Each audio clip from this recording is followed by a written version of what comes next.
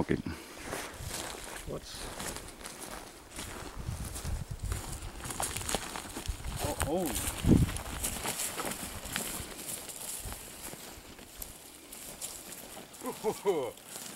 Oh my God.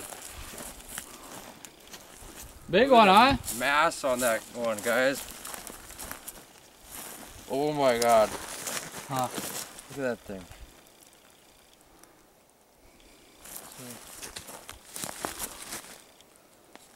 Cole just found a big one. Probably pushing an 80-inch antler. Yeah, we're up in Saskatchewan, Canada. And we're up here getting sheds for Michael Haberstra. He invited us along for a walk. Loaded, we wanted to go on a walk, and loaded we find out what we got. Walking these jack pines here. Yeah, Michael, you're gonna have a hell of a bunch of horns to put up on a wall. We're gonna have to work hard to find the other side to that one too. There's a lot of antlers up here, but I'll go over here. Okay. I'll let you guys walk some more. I can see it right over here. Really? The other side's right over here. I'm not gonna zoom in, I'll just let you find it. My God, can you believe this? This close together? I mean, they're laying together. That's definitely ours. This one's just a 4-point. Match that up there, man. Oh my God. Big 5x4.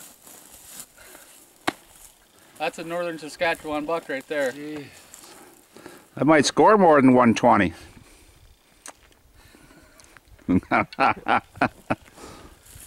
Yeah. You can come a little closer, maybe. I don't want to use the zoom. There you go. That's pretty awesome. 160-inch buck. And we find them together. What more you can ask for?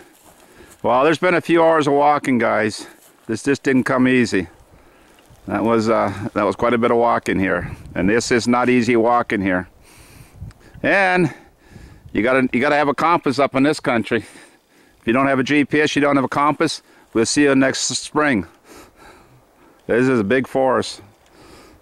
Oh man, I can't see them really good. I'm gonna have to put the camera down a minute and touch them too. Some chew marks on it, but still dark as can be. Yeah, they're fresh.